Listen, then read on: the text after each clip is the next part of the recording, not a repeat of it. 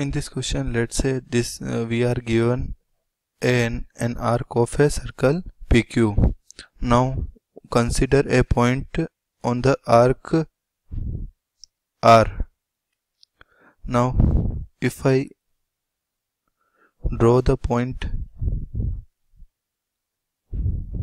PQR and connect them with each other, so let's connect it.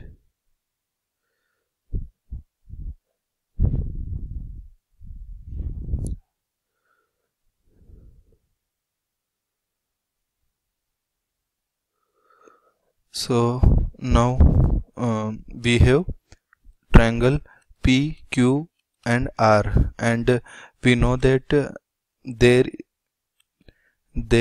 is a unique circle. There is an unique circle which will pass through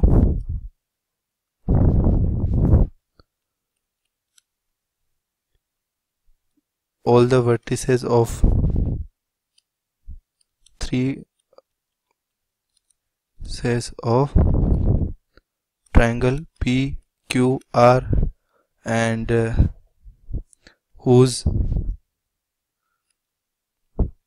center can be found out by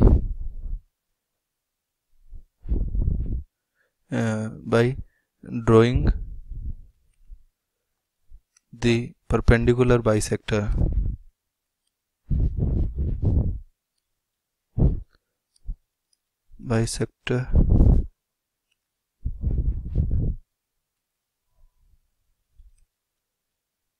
Bisectors of PR and RQ, and the center will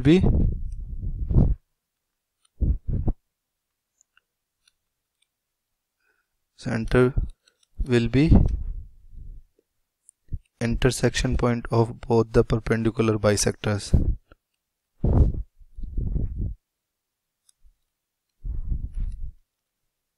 Both perpendicular bisectors. So, and the radius will be the distance from any point P to the center O. So if I draw the perpendicular bisector, this will be something like this, and the perpendicular bisector of RQ will be something like that.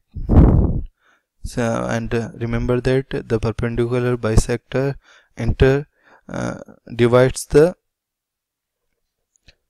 side PR and or PQ into equal parts, and